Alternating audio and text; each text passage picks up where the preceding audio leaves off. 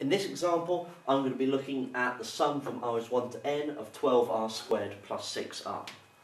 So we've got 12 lots of r squared, so 12 lots of that one, so 12 lots of 1/6 n, n plus 1, 2n plus 1, plus 6 lots of r, so 6 lots of this one, plus 6 lots of 1/2 n, n plus 1. So let's simplify this. We've got 12 lots of 1/6 is 2, so 2n, n plus 1, 2n plus 1. And then we've got 6 halves, so it's 3n, n plus 1. Now it's time to factorise. So we have an n in both, and we've got an n plus 1 in both. So an n and n plus 1. We've got 2 left, so 2 times 2n plus 1.